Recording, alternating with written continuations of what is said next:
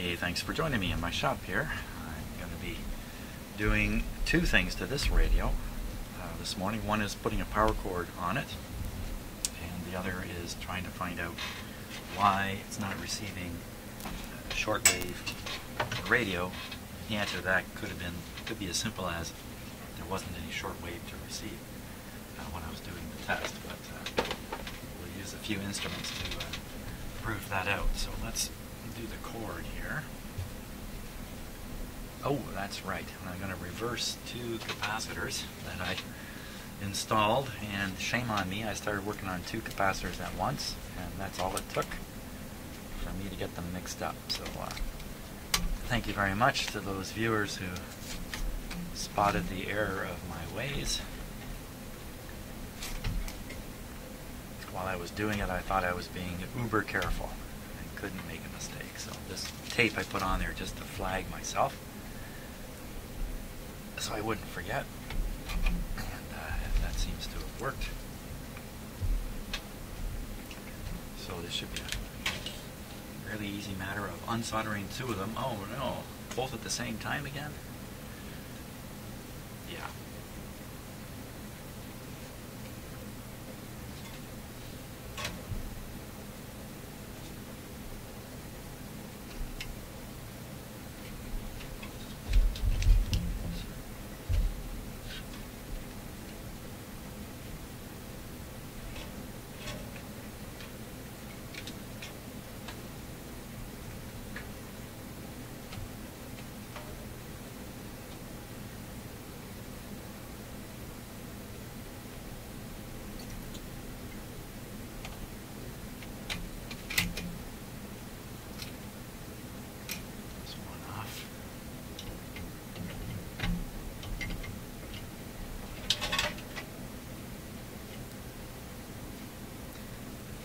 It's a warmer day today here. It's about 4 degrees outside. 4 degrees centigrade, that'd be about 40, I guess, 38, 40 degrees Fahrenheit. But boy, it is windy.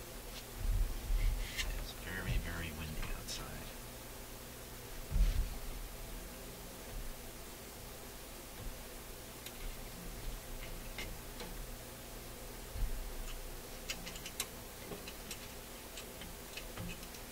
Now, these capacitors are relatively minor capacitors in the scheme of things. One of them, the one I'm checking right now, is just the auxiliary input to this radio.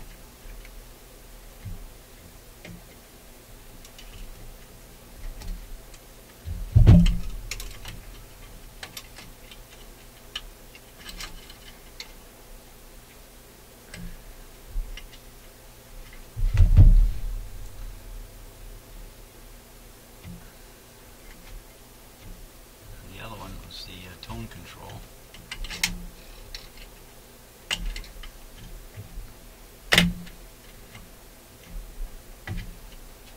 Tone control on this radio has only two settings. Let's switch at the back here.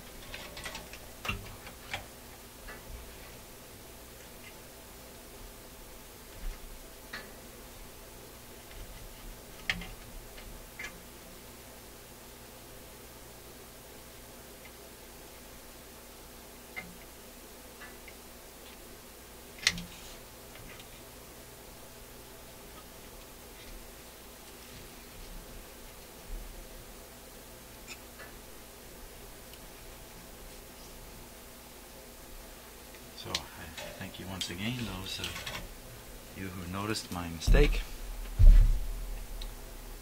There we go. Okay, now on to the power cord. So I'm going to put the short cord on it here. It's an unpolarized plug.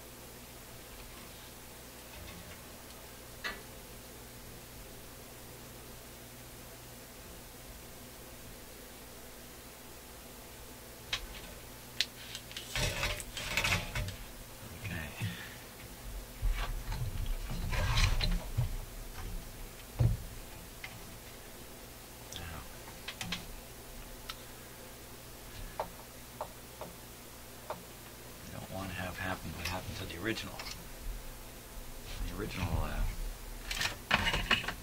cord got caught under there. Looks like there should be a grommet in here holding it, which I don't have any of. Just have to be careful with replacing it when I reinstall it. Now, what about strain relief? I can do the knot thing. That's not much, though. Still shake around. Boy, there's just nothing in there to put a tie wrap on. Well, maybe there is. There's a screw down here. Screw right here. Maybe this one. This one's out in the open a bit.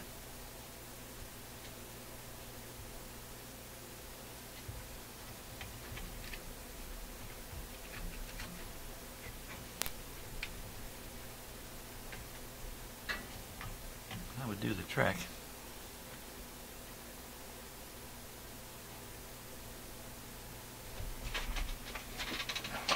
Let me get a tie wrap here.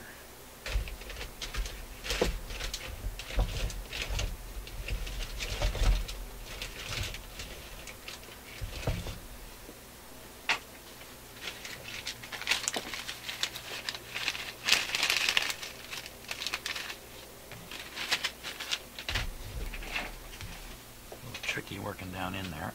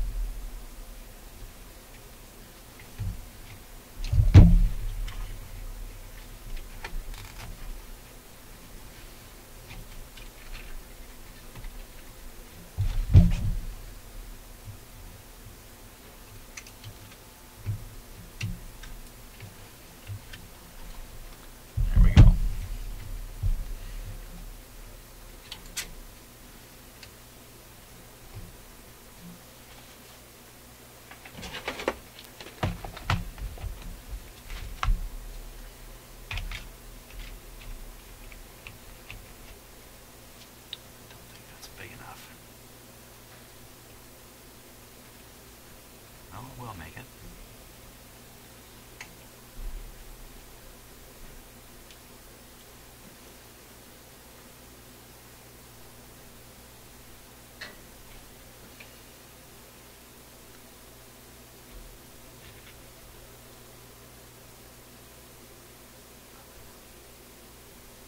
Won't go over that frayed fabric though.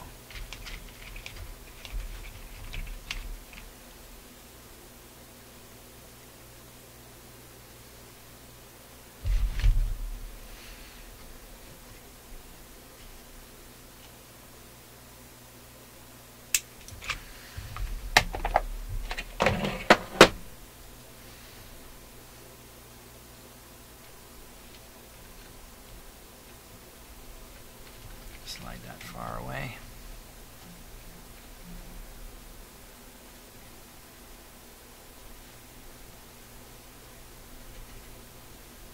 Now that I tin this, it's a little hard to, it's very hard to bend.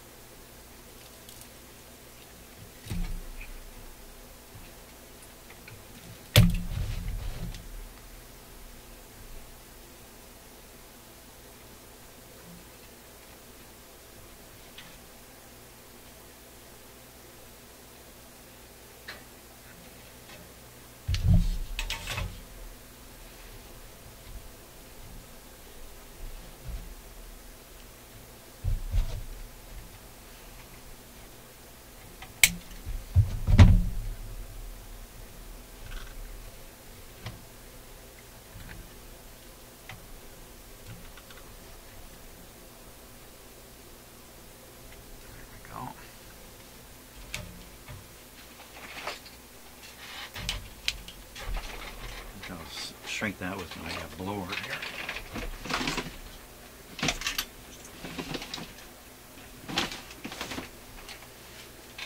Where's the blower? Gotta hunt down the blower here. Okay. Just put some paper there to protect it.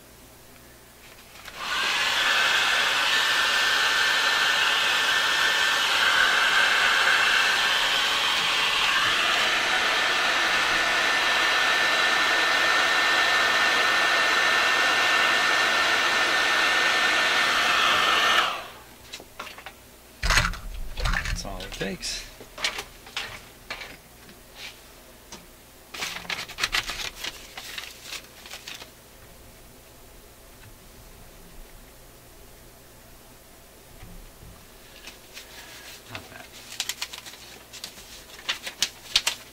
Now, on to the more fun stuff, which is why is it not receiving short wave. So, first let's prove that.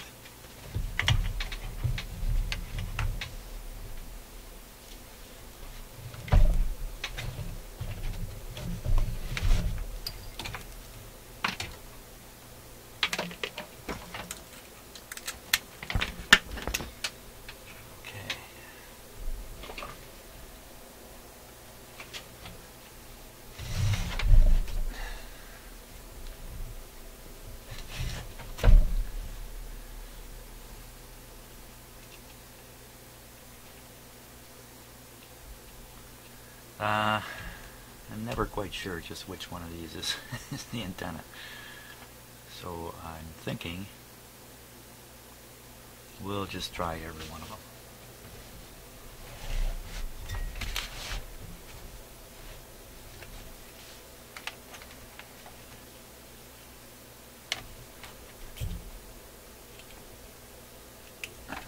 That's the antenna.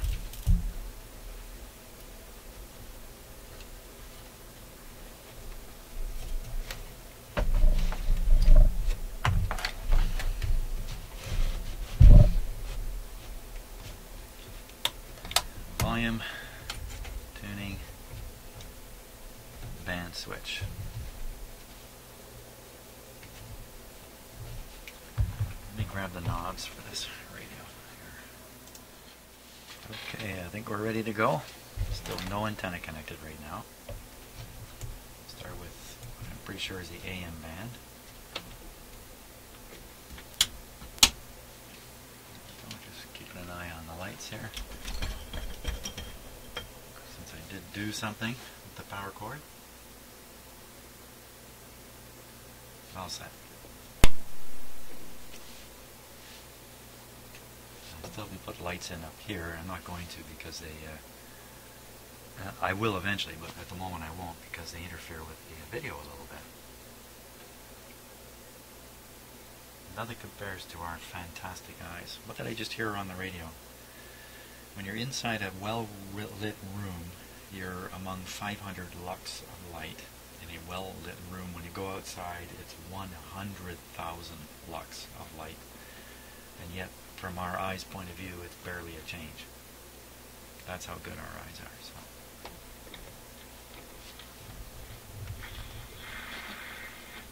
Now we're just on the loop antenna here.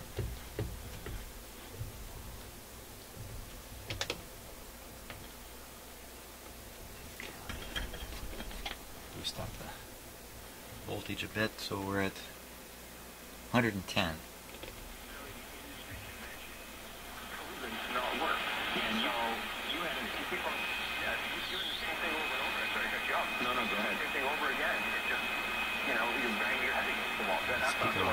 And I was going to say, you had an interesting interview with Al Santhopoulos on the website on sportsnet.ca earlier this week where he talked about that very fact that what we're doing as an industry, we kind of erred on the side of caution, and it looks like I get a chance to do another cone job on this one.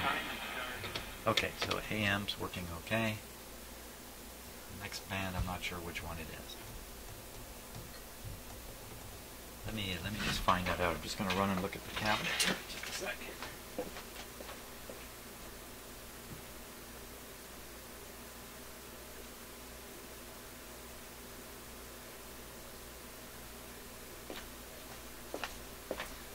So that's the 31 meter band, and at this time of day there's not going to be anything there. So we're right up to the 19 meter band. There might be something there today, this time.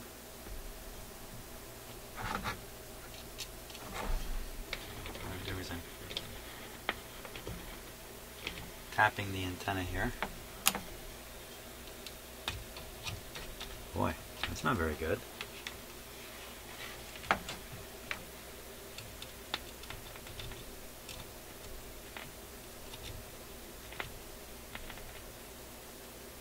It's not good at all.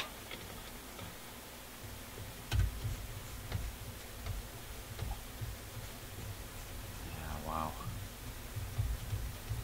I think it's a big 0.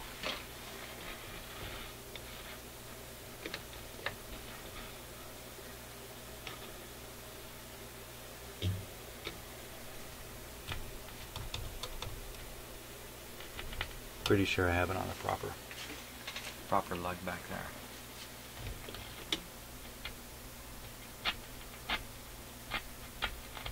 See if it's the switch that's acting up here.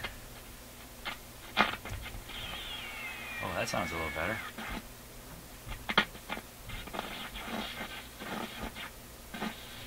This is the 25 meter band. Oh, it's picking up.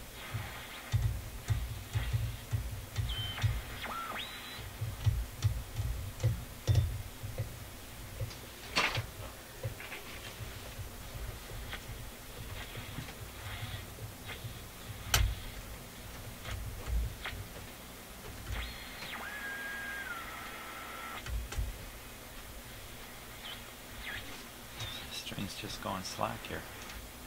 No, no, no.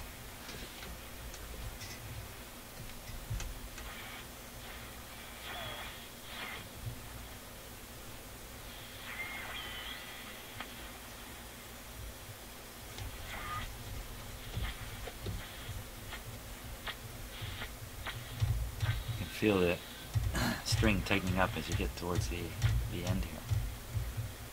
And that sound you hear is the string popping through here. You actually see the expansion in the spring. So the tension on the string is different.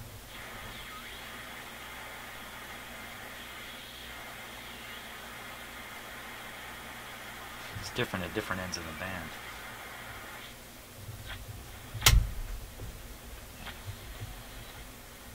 It's a combination of climbing on the spool too here.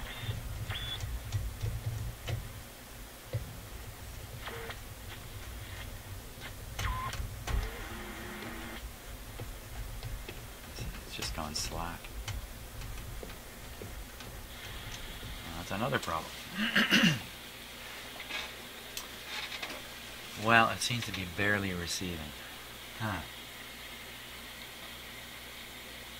Try the next band down, even though there's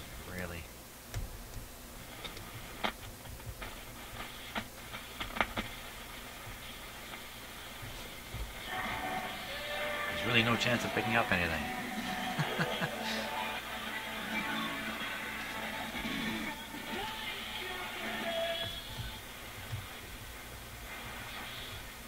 I shouldn't say that because there's always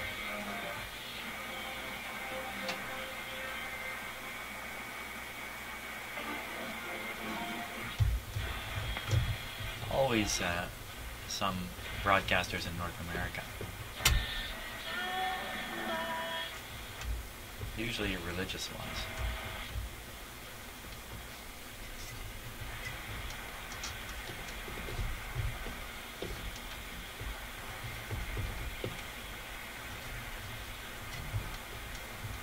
Come on.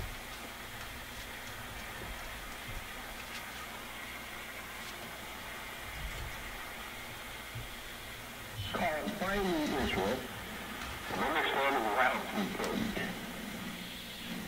but in regard to the spiritual Israel, well, see what I mean? Speakers rattling away. Okay. So it's receiving okay on this band.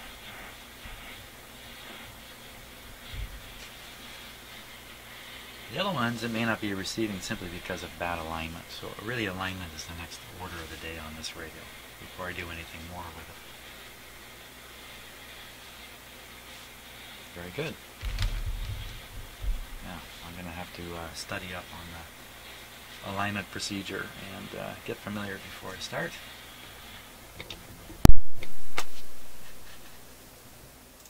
Okay, so I'm just reading over the alignment instructions, and right off the bat it says cathode ray alignment is the preferable method, meaning use an oscilloscope. Instructions on the schematic. So I look on the schematic, and down here it says oscillograph connections. Vertical to this terminal, a vertical high to this terminal, vertical low to the chassis. So it means ground to the chassis, and the signal line should be connected to this terminal, and part of the print is missing here. So, but where would they want that to go? Well, they would want that to go somewhere where it picks up the AVC voltage. And how can you find a spot like that? Well, first of all, you can spot this dot here, which actually looks more like an asterisk. Hard to see the little dot there. I'm pretty sure that's the symbol that this actually is referring to. Now, how do I know this is AVC? Well, it's coming out of the detector. Okay, and if you just follow the line across, great big fat resistor there, follow it up, goes through the secondary side of this IF and works its way all the way to the grid.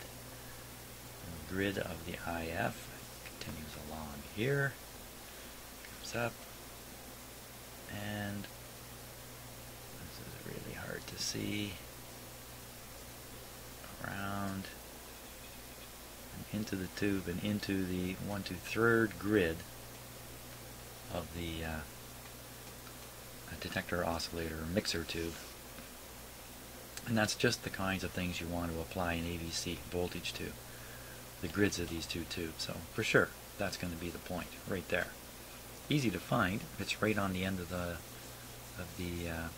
volume control. So very easy to find. Why do they want you to use an oscillograph to do this? Oscilloscope, as we call it these days. Well, very high input impedance.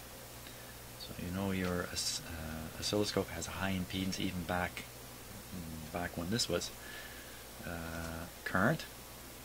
And just looking for the date on this radio quickly. Don't see one. I think this is in the 40s. But still, voltmeters were still relying on current from the circuit to drive the pointer up and down, so they are still fairly low impedance. Like when you see these kinds of resistors, 2.2 megohms, here's another one up here, 2.2 megohms, as a high impedance circuit here. So 500,000 across here.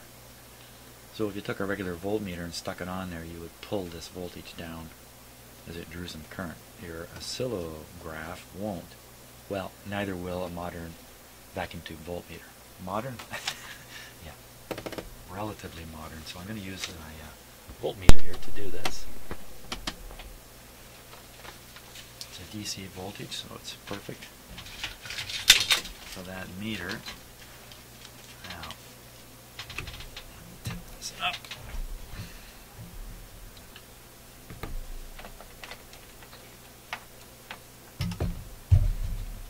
Clip lead here.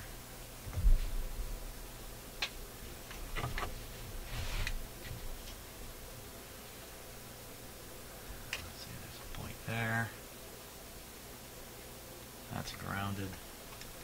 This is the point where we want to go.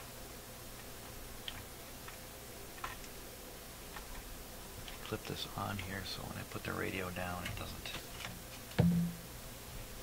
get knocked off. Here we are. My voltmeter.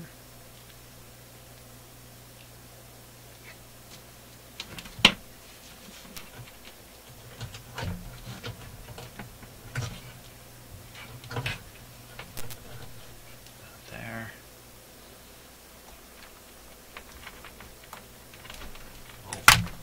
going to want me to hook up the signal generator in there too, probably. So I'll have to get under it again. And this has to go on the ground.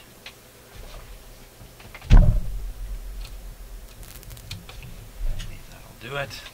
Now, good enough for the voltmeter. 15 volt scale. Let's see what else it says here.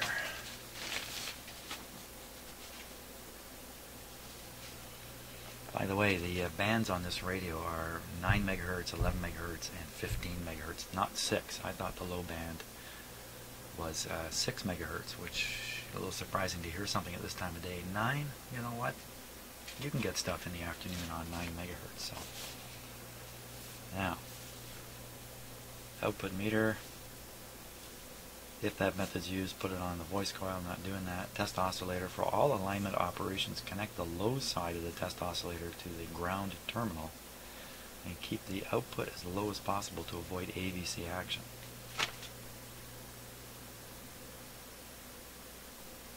Well then I'm not monitoring the AVC voltage here.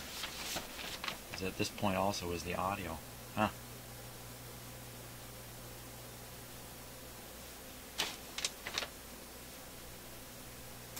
Well, let's carry on with this meter. It still is high impedance, so it's probably a high impedance location to get sound, not way out here at the speaker coil where it's really, really low impedance. So we'll stick with what we're doing. We'll just change this from DC to AC. Make it a little more sensitive.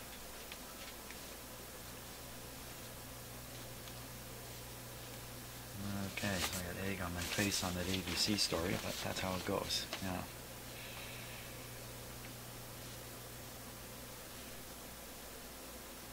calibration scale on the indicator drive cord drum. Nobody knows what to call these things. The tuning dial is fastened in the cabinet, cannot be used for reference during the alignment. Okay, that's right, so I can't read the dial values. So use that, that's fine. Come on, tell me where to hook up the oscillator. Must be over here. Test oscillator, connection to receiver, control grid of the 6SK7. Okay, control grid of the 6SK7, control grid of the... So we start with partway into the radio, then we move back to the 6SA7. But you know what? This radio is already relatively aligned and it's working, so I might be able to cheat on this. Could just put it into the 6SA7 and go from there. Control grid of the 6SA7. Okay. 6SA7. Control grid, screen grid. That looks like it there. It's really hard to read these diagrams. They are so small and tiny.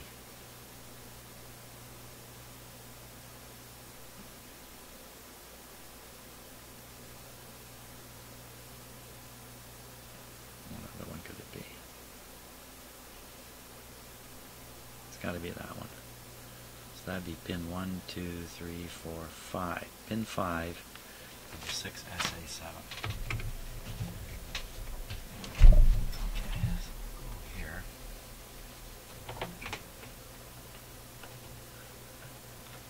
Pin 5 of the 6SA7. That's right up here.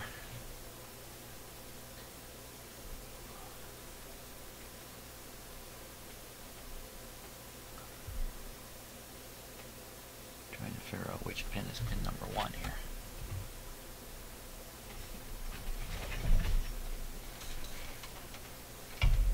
Okay, so there we go. 1, 2, 3, 4, 5.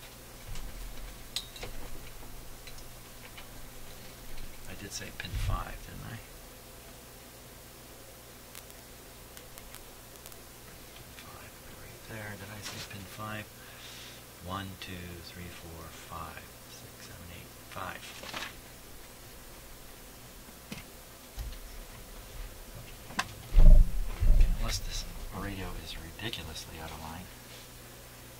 alignment,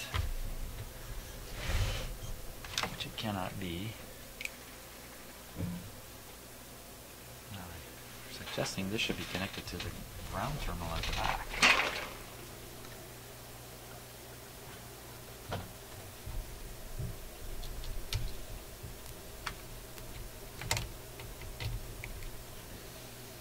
Okay, this guy.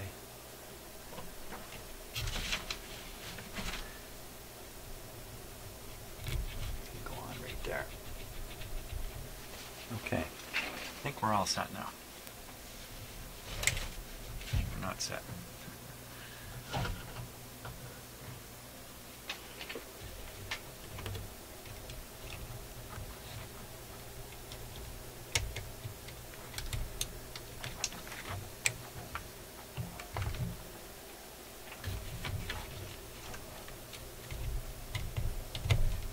There we go. Don't think that's going to come off now.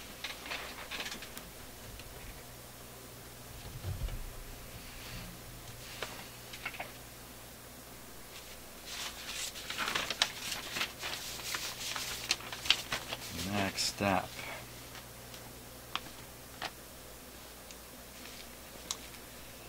Calibration scale.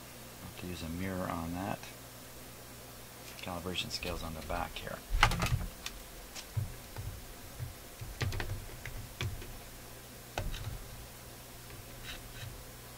Wow, a little awkward seeing that.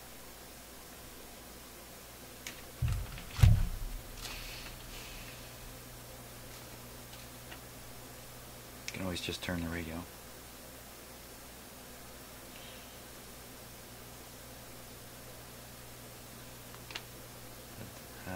Therefore, calibration scales attached to the back, from which is mounted on the gain. The setting of the gain condenser is read on the scale, which is calibrated in degrees. Excuse me. The correct setting of the gain in degrees for each alignment frequency is given in the table. As a first step in the RF alignment, check the position of the drum. 180 degree mark on the drum scale must be in a vertical position when the plates are fully meshed. Drum is held to the shaft by means of 2 set screws, which must be tightened securely when the drum is in the correct position. Well, let's turn this. Oh, you know what? Let me set up my close-up camera to do the trick for us.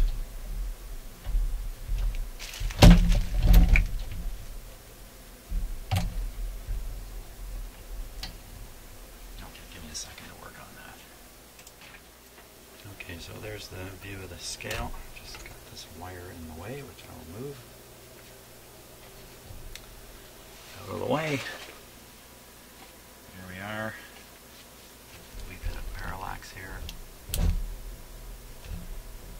Not too bad. Let's go all the way to one way here.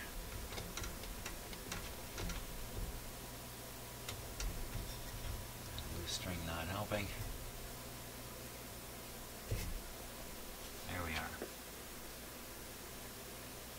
So I would say the 180 is actually off, but you know that can be camera angle stuff. Usually you look at this surface here on the capacitor. So that looks straight up to me. Oops. This is where it's actually stopping.